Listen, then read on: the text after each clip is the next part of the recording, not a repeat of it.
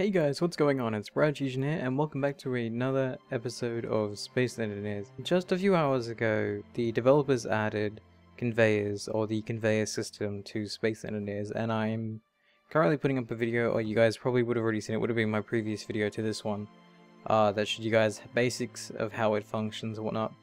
So I decided to play around with it a bit after I recorded that episode, and it's currently uploading right now for me. So you guys would probably be seeing it in about 20 minutes or so from now. But I wanted to kind of just mess around and see what I could do with these things, and I come up with a few ideas, kind of going back to previous ideas and just basically messing around. This is my world of fun right now with the conveyors, so don't expect anything too seriously. Try not to criticize it too much, as like I said, it is just me doing stuff for fun and seeing different things I can come up with. So here's my world of randomness. So let me show you one of the first things I actually made with the idea. So I was thinking about shooting the stones that the conveyors or the connectors actually push out. So if I go down to over here, you'll see that this is a connector, and if you don't know what these do, these actually connect small ships to large ships, but currently that doesn't work too well. So you can actually have a setting on them that allows them to drop resources. Now say I put 15,000 kilograms of iron or stone in here, this will spit it out at about 270 kilograms a piece. It won't actually spit it out all at once, which is a little bit interesting. So I thought I would use that to my advantage. So this is the first thing I thought of.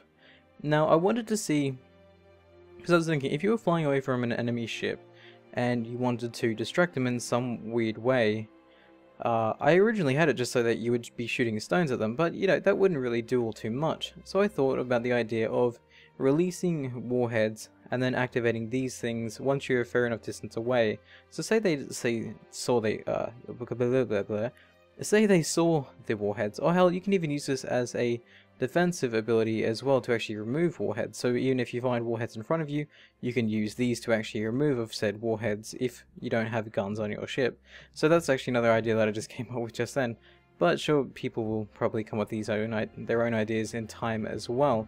So let me just get inside the ship here, and let me just give you a quick example of the first thing I did with conveyors. So currently here is the catcher, and this is full of the 15,000 kilogram stone. I'll show you that right now. I think it is stone.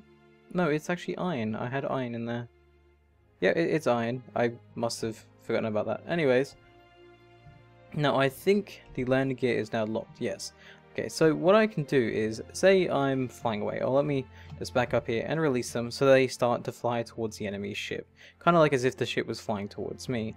So what I'd want to do at this point is, once they get close enough to wherever the enemy is, I will activate the connectors, which will then start shooting out the stones here and there. Now if you'll notice, I actually have gravity generators set up right next to these, and these actually accelerate the speed of the stones, or the iron ore flying out of it.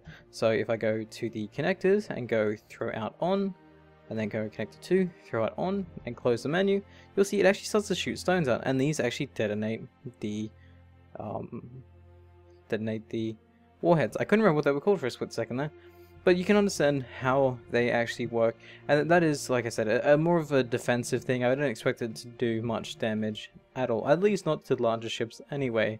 So, and as I was saying just before, the idea I kind of only just came up with was that if an enemy did decide to place warheads in your path, you can use something like that and just shoot out resources or junk you don't actually need to detonate them. I'm pretty sure that's been used in a few movies, space movies and whatnot. I think it's even used in olden military planes. They'll actually drop scraps to actually detonate missiles that were flying towards them. But similarly, you can use the conveyor system to do that as well. Now, as you guys know, gravity cannons are a thing of mine, and they always have been, right back to the roots of my Space Engineers thing, Space Engineers series, I guess you'd call it. So here I have a gravity cannon of sorts. I just wanted to see what this would actually do. This is more like an anti-air in Space Engineers, if that makes any sense at all. Basically, you'd put the stone in there, or the iron, or whatever you want. It'll come down to inside here, and would actually release it, and it would fly out using the force of gravity to hit whatever is in its path. Now, like I said, this can be used to take out landmines or whatever that you don't really want to waste any ammunition on. There's a stone in here. Hello. Don't know why there's stone there. Anyway, as you guys can see, it'll fly out through here, reach pretty high speeds, and then hit whatever it is that you're shooting at. Now the great thing about the recent addition of these newer cockpits, it allows me to actually see this from a first person perspective. So I can sit in here and I can actually kind of see where I'm aimed at. So if I go third person again, or do I have to press that once more? There we go, you can actually see where I'm aimed at right now. So if I actually activate this, it should not shoot out stones. I have had this thing play up several times before. It'll actually start spewing out stones even if I don't have it activated. I thought that was maybe some sort of bug, but if I come in here, no, that actually hasn't done it. I can turn this on, I turn this on, and I get out. You'll actually see it's shooting at the ship, and it doesn't do too much damage. It can actually break the cockpit of the ship. I'll actually face it towards the cannon here and actually get it in the rotor of the cockpit. Nope, nope, nope. Oh, that is hurting me. I actually had this destroy the cockpit before, oddly enough. Now, like I said, it doesn't do much damage, but it will easily remove of warheads, and obviously it's no more than tickling the red ship's balls right now. Sorry, I've been playing a lot of Armor and Wasteland lately, and we say that term when we're referring to someone shooting rifle at a tank, tickling the tank's balls. Yeah, anyway, that was a bit weird. Anyway, that was kind of a bit of an oversized gravity cannon. So I want to see how small I can actually make this thing. How small I can actually make this to be effective. And I don't know whether this would actually be effective or not, but this is the smallest thing I could actually come up with. So this has easily, you can see the catcher here, or the collector, the connector on the front side here. It can rotate itself around. You have the gyro to turn, the reactor to parallel, and the gravity on the back here as well. And this does have its all inside of it yet again, so I'm going to power it on in just a second.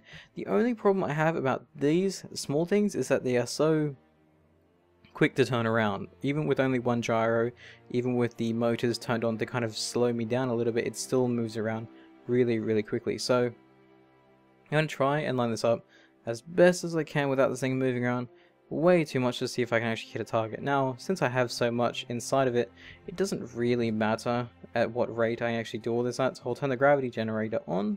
I think everything else is on, yes, and I will turn the connector on and throw out on, and you guys should be able to see.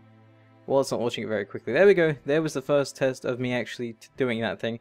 I haven't tested that before. That's why it actually surprises me of how slow it actually is. But hey, you've got a stream of rocks that say hello to the enemy. But, I mean, nonetheless, that could actually be effective enough to take out a warhead, so I wouldn't really toss that aside as being such a silly idea if all you're doing is actually removing warheads. I think that's probably the only real purpose this thing actually would serve, is, like I said, the removal of warheads. Yep, there we go, warhead's gone. Other than that, like I said, this is just a silly world that I decided to throw stuff together, see how it goes, and this is basically just me experimenting with it. And I do love the addition of this, and there's going to be so much stuff that I'm going to be seeing people make in the next few weeks using conveyors. And the last little silly thing I made, which is sitting over here right now, this is a glass chamber with a rotating gravity generator inside of it, and I wanted to see what cool effects you could actually get from this. So yet again, we have stone inside of here, and the gravity generator is spinning around. So let me go over to the seat over here, and I will activate the connector. So if I go here, connector on, throwing out on, and we will watch the stones as they slowly fly inside.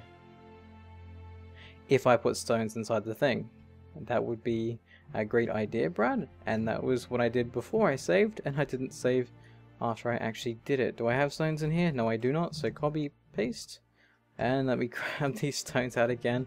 That was my mistake. I actually thought I put stones in there, but I must have did that before after I saved. Sorry. So let me just come in here, and if it goes inside, it's starting to spew out the stones. There we go. Now, this is, like I said, a really silly little thing I did, and it does look kind of cool if you just want some random thing in your world that just kind of spews out stones and just a waste of resources, but you know, it's still kind of cool to look at here and there. You can speed it up. Obviously, this isn't running at maximum speed.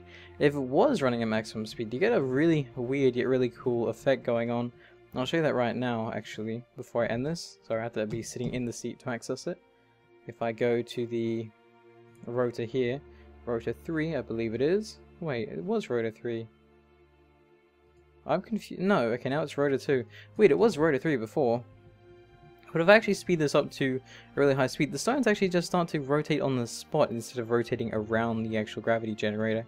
Which, like I said, gives this weird sort of effect. And you can go in there. I actually did leave the ceiling open, so I can actually get in here if I wanted to.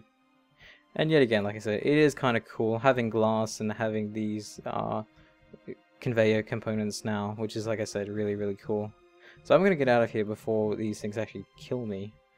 I don't think they will actually kill me, but they do hurt you in survival. I've actually stepped over a rock and somehow died from it in my survival series, but nonetheless, that was the story I decided to leave out of this series.